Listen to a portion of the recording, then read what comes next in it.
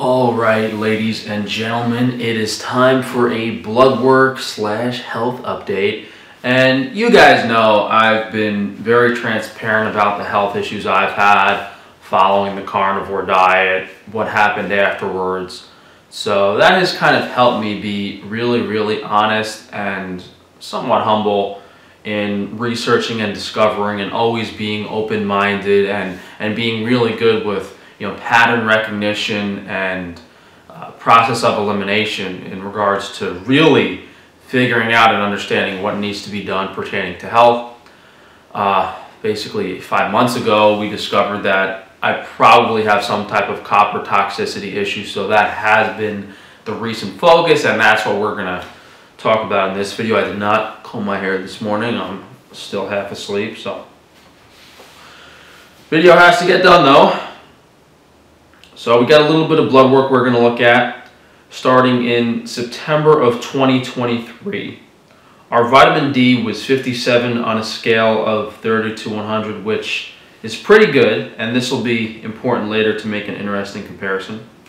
Calcium, magnesium, not irregular. Liver enzymes were not out of range. Testosterone was around 400, which is where I'm typically at because, with liver damage, your hormone production is gone, cooked. Ferritin is low at 25 because I donate blood to keep it low. And the main issue we discovered was that my ceruloplasmin was out of range at 38 and my copper was 120, which is slightly out of range.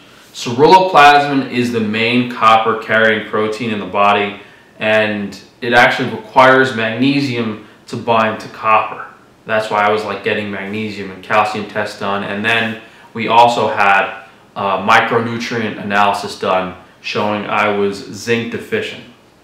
So that kind of explained why, despite me thinking I had my diet correct and everything, I was still having extreme difficulty sleeping. I was still getting insomnia, and then copper toxicity, copper in the bloodstream would definitely cause that.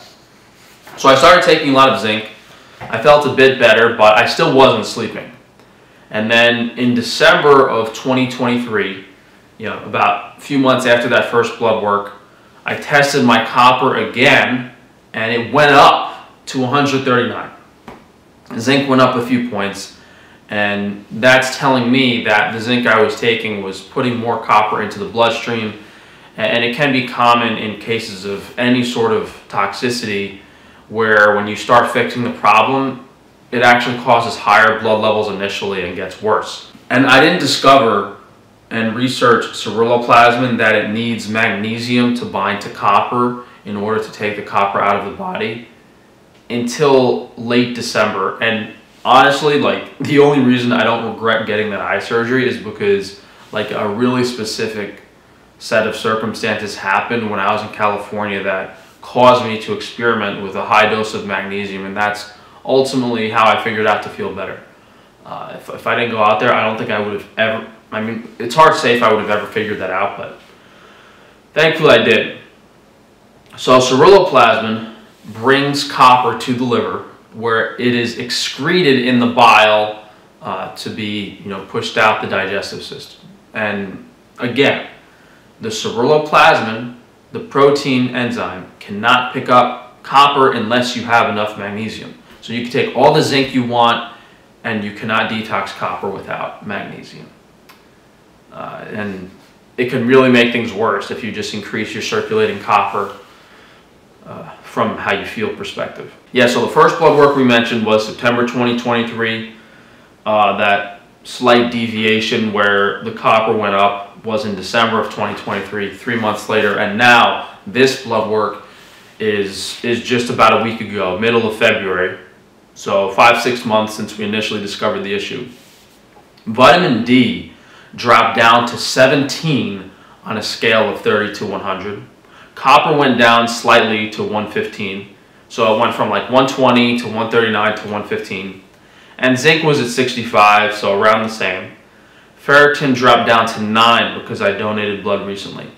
And my understanding of this is that I was severely magnesium deficient, which was not allowing my body to utilize vitamin D stores. So when I did take the magnesium, it caused a sudden drop as my body was actually activating the vitamin D and using it.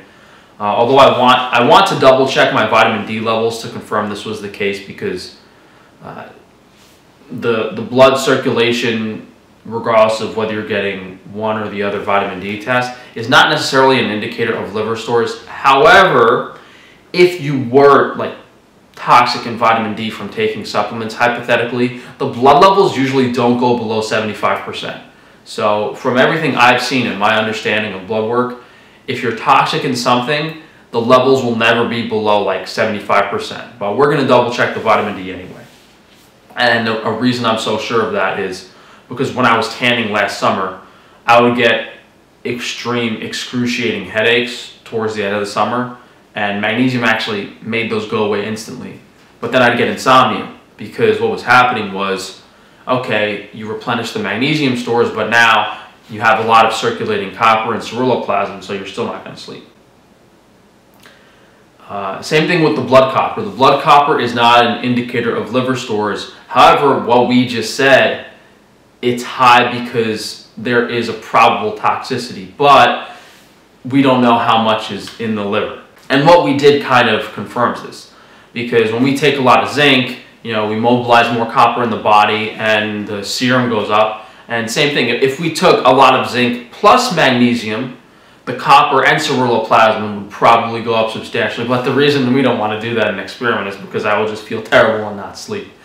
But it could probably be done. So instead of taking my typical supplement dosage, I could just go crazy for a day or two just to artificially inflate the blood levels to show you guys, hey, this is actually happening, this is working. So these are just indicators that my body is removing the copper. And once the copper levels are mostly removed from the liver, we should see it go down.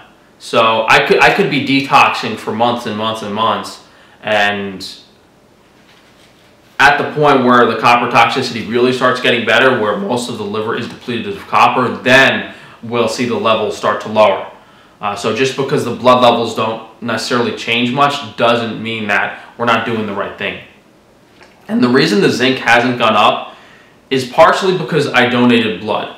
Because when you donate blood, both the zinc and copper are removed. So hypothetically, you know, I donated blood 2 or 3 times. If the zinc levels are the same, that's excellent. That means, if anything, my zinc would have gone up if I didn't donate blood. But it's more important to keep the zinc low and remove copper with blood work than it is to just leave everything in, I think. Although I haven't felt much better when I donate blood, but hard to say. And some of you guys suggested zinc picolinate instead of amino acid chelations, and more than one of you, so I tried this. I took it for a month, only zinc picolinate. I mean, I didn't notice or feel a difference. And then because of that, I read about a dozen different studies on zinc chelations, and that plus my anecdotal experimenting, I'm not convinced the chelation of zinc is that relevant. You guys that are focused on that, it's very insignificant in the picture of this copper toxicity thing.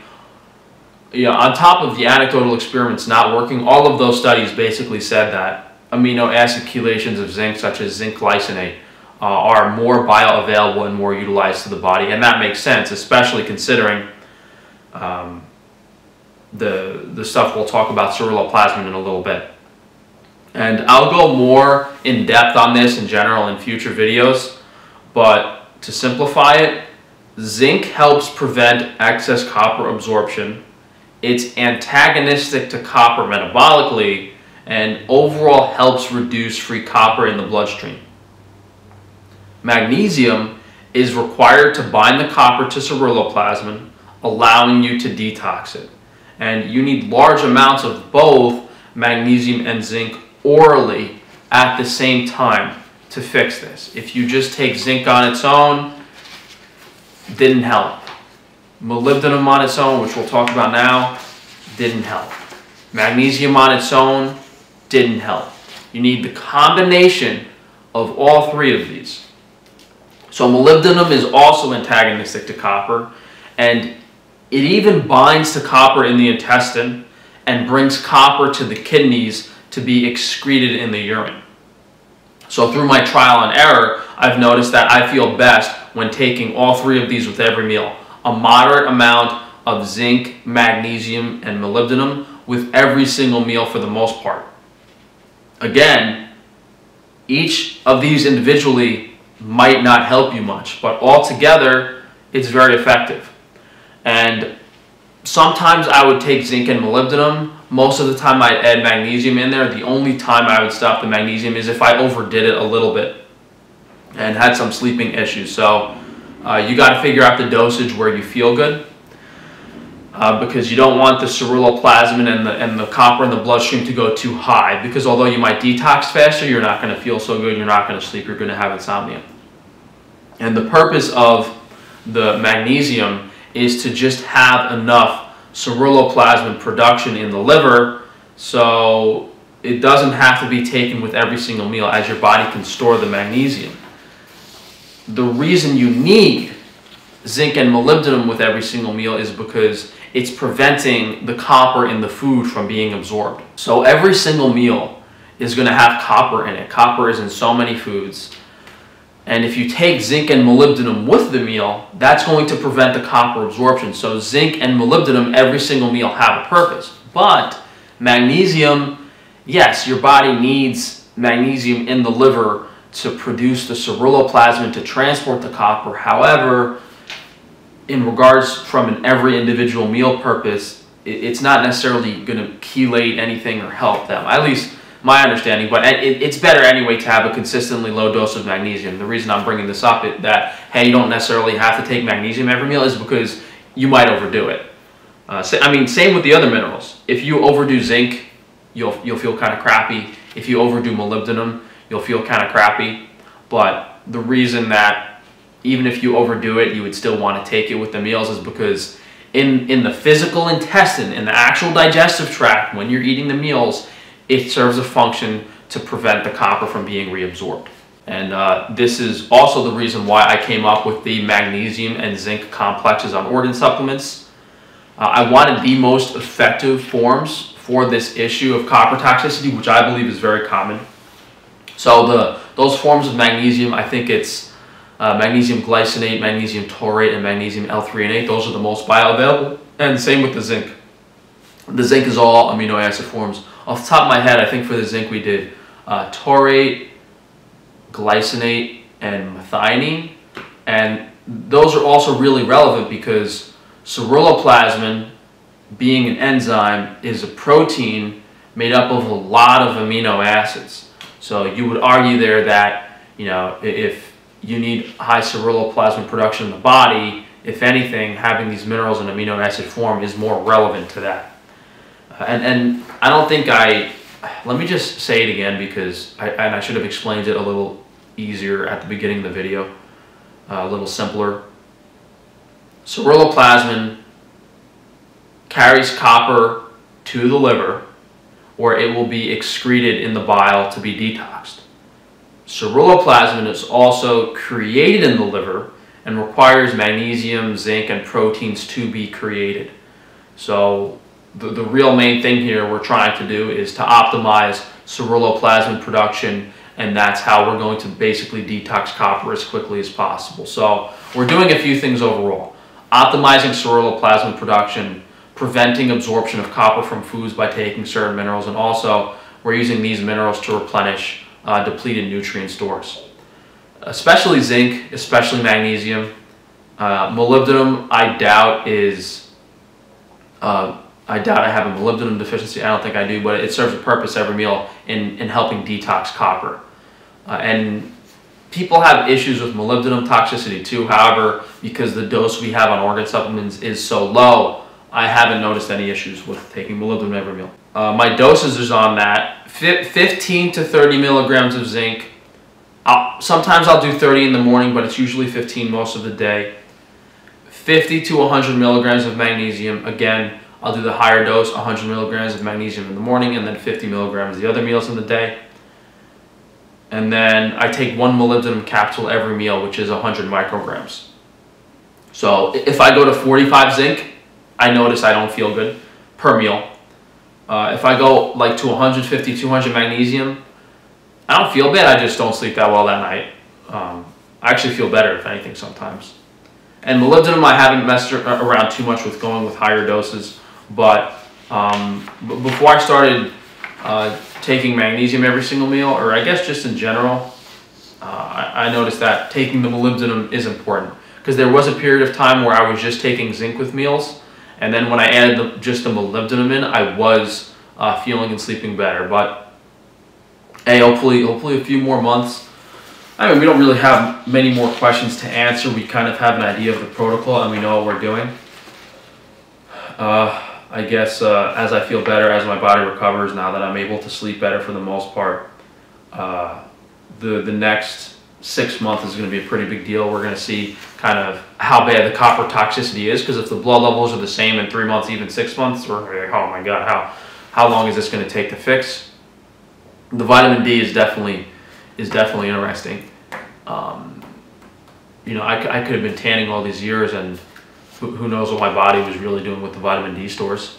I could have just been burning them up as fast as possible if I didn't, because I definitely didn't have enough magnesium throughout this whole period of time, and I knew that. I knew I couldn't. I knew I was really magnesium deficient for many years, but I couldn't take magnesium because I would get insomnia, and the reason for that was because I had copper toxicity and I was also zinc deficient. So now that we've pieced a few things together, mainly thanks to a lot of you guys mentioning stuff in the comments, as well as me experimenting a lot, we've kind of put the pieces together. We're just finishing the puzzle right now.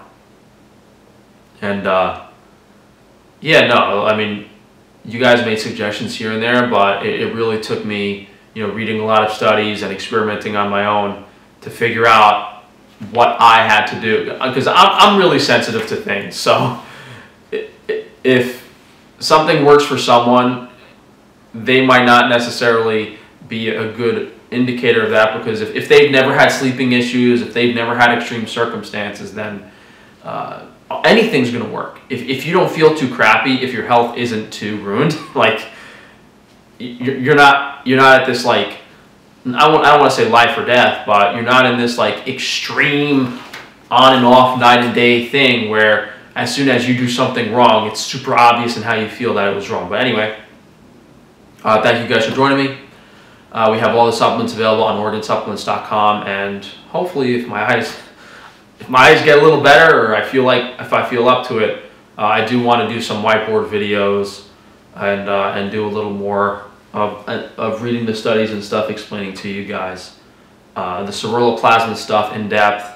And I have all the studies compiled, I think, like showing the zinc bioavailabilities, showing the molybdenum function, showing the ceruloplasmin magnesium stuff. I have all the studies. Maybe if I feel up to it, maybe I don't know, when my eyes get fixed, maybe we'll do that. But for now, you guys have all the information you need in what to do to fix the copper toxicity. So I will see you guys in Colombia with 10 girls that are taller than me.